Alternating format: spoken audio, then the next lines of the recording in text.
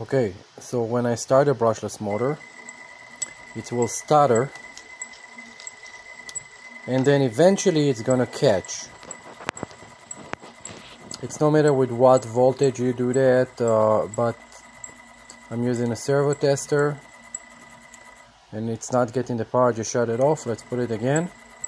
And the interesting is, it's look like if it's have the wrong timing, but eventually it's gonna start working. You see, like it starts to accelerate. Eventually it will work, and it will work fine. If you give it a spin with your finger, it will work. I tried to check the connector. Everything is connected the right way, and now after it starts, I can control it. I can lower and up and bring up the power.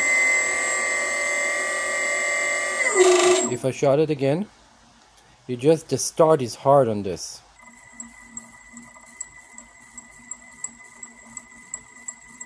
Now it's full power and it's doing it again. I shut it off, start it again, and it will do the same thing, but after a couple seconds it will suddenly gonna start running.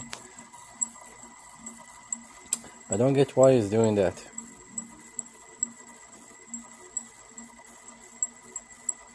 And it's hooked up to a ESC. It's a big outrunner motor that's running on a CNC machine. I don't know if maybe the motor is fucked up or what's going on with that. It's a big motor.